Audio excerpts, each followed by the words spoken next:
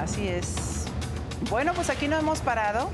Entre comentarios y preguntas, respuestas, Mario contrariado, porque si yo vine a una cosa y mira nada más, en todo lo que se desencadenó este asunto, pues sí. Y yo preguntaba si acaso Claudia había abierto un poquito los ojos y había cambiado de opinión y dice que no, que para nada.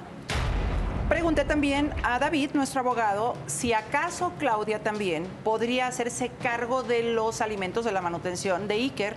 Y tu respuesta fue contundente y dijiste no, porque aparte aquí hay muchas más cosas que ver legalmente, ¿no? Totalmente. Hay consecuencias jurídicas mucho más delicadas que quién se hace cargo y por cuánto estamos hablando en una manutención para un menor, en donde, como bien les decía en el corte comercial, la obligación como tal puede trascender a los abuelos. Y también, que además es retroactiva desde el momento del embarazo. Totalmente. ¿No? Totalmente. De Florencia, o sea, desde que inició tu embarazo hasta el año de manutención que no ha otorgado José. Ni siquiera el reconocimiento del bebé, que es su derecho, ¿no? Exacto, empezando porque no ha dado los apellidos ante el registro civil reconociendo la paternidad, pero eso es muy sencillo. Mediante un juicio de reconocimiento de paternidad y una prueba de ADN es suficiente y bastante para que legalmente pueda concluir y absorber estas obligaciones. Okay. Ahora, si bien es cierto, Claudia acepta el llevar a cabo el pago de la manutención, pues ya es un pacto muy de acuerdo entre ellos y con las consecuencias jurídicas que a futuro, José, yo no sé si con el paso del tiempo y con los años vaya a tener para siempre a Claudia para que se haga cargo de esos gastos. Entonces estamos hablando de una serie de probabilidades y de escenarios muy diferentes. Por otro lado, Claudia y José están absorbiendo obligaciones en un momento de su vida en el que no estamos hablando de la edad. Nadie dijo que a esa edad no se podían contraer ese tipo de obligaciones, pero sí estamos hablando que no están preparados para contraerlas. Caso contrario y muy diferente, en donde Mario y Erika están en una edad completamente diferente, en donde sí están adquiriendo estas obligaciones, claro, que pareciera ya habían dejado atrás, teniendo a sus hijos y habiendo cumplido con la educación y todo el interés superior del menor, que también me preocupa en el caso de Iker, atendiendo primero al interés superior del menor. ¿Por qué? Porque viene vestido, viene alimentos, viene educación, vienen gastos médicos, incluso que como bien dices, retroactivo desde el momento en el que nace, la hospitalización y todos los gastos que ha generado. Entonces, desde el embarazo. Totalmente.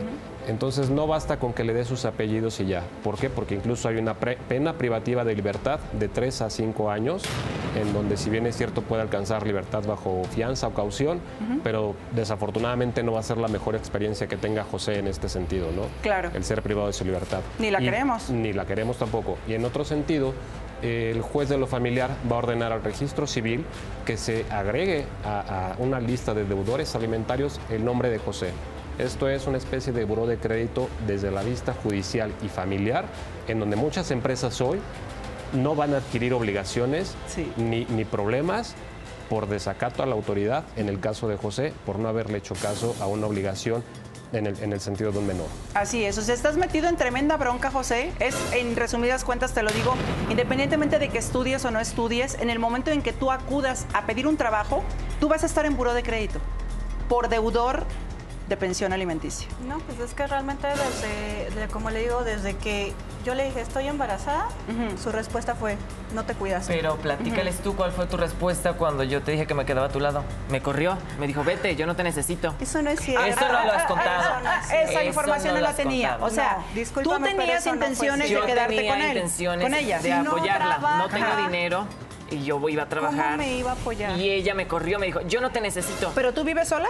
No, yo vivo con mis papás. Mis papás fueron los que, pues desde que supieron que estaba embarazada, te apoyaron. La respuesta de yo le iba a apoyar. José, no es cierto. Y no quiso. ¿Vivir a tu casa? Tu primera reacción fue, ¿por qué no te cuidaste? Claro, y te dije, yo le doy mi nombre y apellido al niño. ¿Por qué no te cuidaste? Y yo te apoyo en cuanto trabaje. ¿Y tú qué me dijiste? La responsabilidad no nada más de cuidarse era mía, también era tuya. Y yo le dije... Sí, ¿y con qué ibas a mantener a un bebé? ¿Tú trabajas? Sí, yo estoy trabajando y estoy estudiando actualmente economía en la universidad. Y para mí está siendo muy difícil porque los gastos han sido muy grandes y más con esta pandemia que se vino. Pues el estar trabajando, el estar estudiando obviamente para darle un futuro mejor a nuestro hijo, a mi hijo. Pero bueno, pues tengo a mis papás y ellos me han estado apoyando. Pues sí, pero no es la obligación de tus papás, ¿no? Es obligación y responsabilidad de José. O sea, perdón que las interrumpa, pero ella me corrió cuando yo le dije que yo le iba a apoyar y decidió no otra vez te pregunto, entonces ¿estarías con ella si no te hubiera corrido?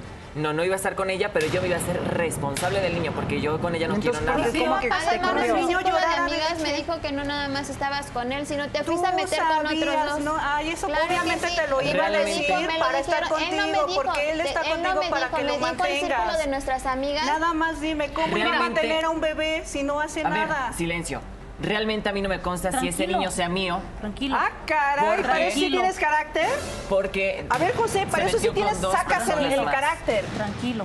Se metió con 2 personas más y a mí no me consta. Yo necesito validar precisamente esa información. Si ese hijo nace que es de mi sangre, si 1 año y medio no te lo has acercado a ¿Me permites tantito, por favor?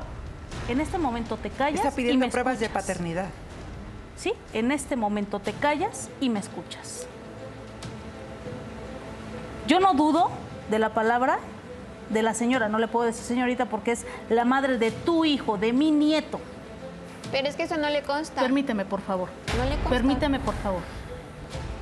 Claudia, por favor. Aquí el licenciado nos está diciendo que se puede hacer una prueba de ADN.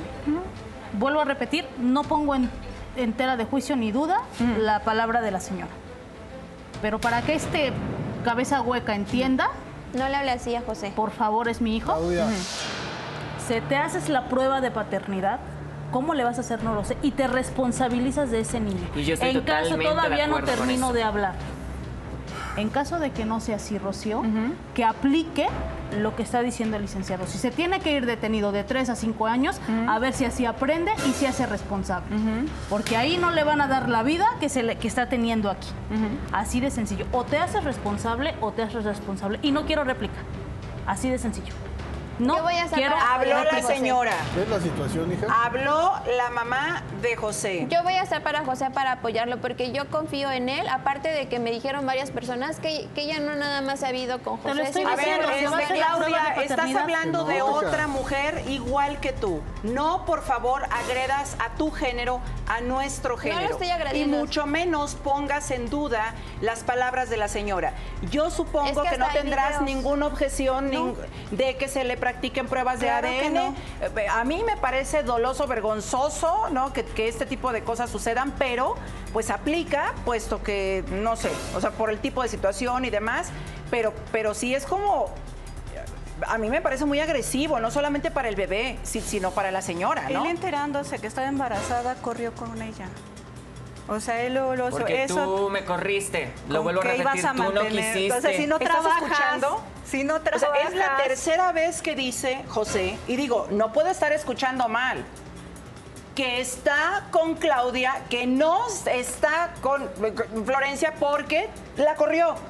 Lo corrió y que entonces se fue contigo. Es la tercera vez que lo escucho. ¿Escucho yo bien o Ahora estoy bien. escuchando Él me mal? ama y sé José- que si nos José quita el dice, apoyo... si no me hubiera corrido, me hubiera hecho responsable. Ajá. Creo que la ley no está sujeta al cumplimiento ni a ninguna condición y mucho menos cuando es primero el interés superior de un menor. Claro. Lo haya corrido o no lo haya corrido, se tiene que hacer responsable de la manutención y de todos los Claro, gastos que genere claro. su hijo. Porque así la ley lo establece y no solamente lo establece, la ley va a proteger primero a un menor que a un compromiso que haya adquirido después José con Claudia. Así es. Ahora, a mí lo que me encantaría que sucediera aquí, y obviamente esta historia va a tener su seguimiento como todas las que tenemos, ¿qué va a pasar con Claudia? A mí me gustaría que Claudia fuera contigo, Nora. O sea, que fuera a una terapia, que fuera a sacar todo eso que trae adentro y que yo creo que se quedó corta mostrándonos aquí, para tratar de entender en dónde está parada. Claro, yo creo que José está alimentando la herida donde no quiero ser abandonada y él está presente. Por lo tanto, permanece. Es decir, yo voy a aguantar un poquito menos de lo que yo me lastimo. Es decir, por ejemplo, ella se está lastimando a ella. Y si llega alguien que me lastima, pero un poquito menos que lo que yo me lastimo, lo permito. Entonces, ¿qué pasa aquí, Claudia? Es importante que trabajes esto que estás viviendo para que puedas elegir no desde la carencia. Y trabajando tu proceso, deseas continuar con José, adelante, pero date la oportunidad de trabajar en ti. ¿Te da la oportunidad? Sí, se me doy la oportunidad. ¿Puedes No ir a estoy ver a cerrada. Nora? Claro. ¿Sí? Para no tomar una decisión equivocada. Sí, no estoy cerrada a nada. Es un gran paso el que tienes que dar. Y yo creo que mucho lo que tienes que considerar antes de dejarlo a un lado. Mario es un gran padre. Yo tuve 2 papás y si hoy los tuviera con vida, créeme que no me cabrían las palabras en la boca y en el cerebro para agradecerle lo mucho que hicieron por mí. Ambos trabajadores, ambos ausentes de pronto en tiempos. Pero yo, hoy que soy adulta y que soy madre, y ya serás madre tú también, entenderás lo mucho que te puede amar un padre. Y si tu mamá se fue, te abandonó y demás, no es para que se termine el mundo, señora. Es para que realmente valores lo que tienes actualmente y que entiendas que el proceso de la vida y tu vida solamente te corresponde a ti vivirla. Es individual. Tú no tienes que resolverle los problemas a los demás. Y sí tienes mucho que agradecer a este señor que está al lado tuyo. No eches en borda lo que te estamos diciendo y confío en que vayas con Nora, por favor. ¿Sí? Mario. Nada más le pido a Dios y a ti también principalmente que te des la oportunidad, hija. La verdad, yo sé que sí, tal vez me equivoqué en varias cosas. Y a ti, José, no sé, amigo, tienes que echarle ganas. Pero tú así, aférrate, hija. Haz las cosas bien. Sí, pa, voy a ir. Porque te lo prometo. Yo te lo digo de nuevo, ya no cuentas conmigo. Al momento ya no vas a contar conmigo. Hasta que yo vea un cambio. Pero ¿te puedo pedir un favor, Mario? Dale chance de ir con Nora y una vez que regrese de ir con Nora, que esto va a pasar pronto, entonces tomas una decisión. ¿Puede ser? Sí. ¿Pacto? Sí. ¿Abrazo entre los dos? Sí.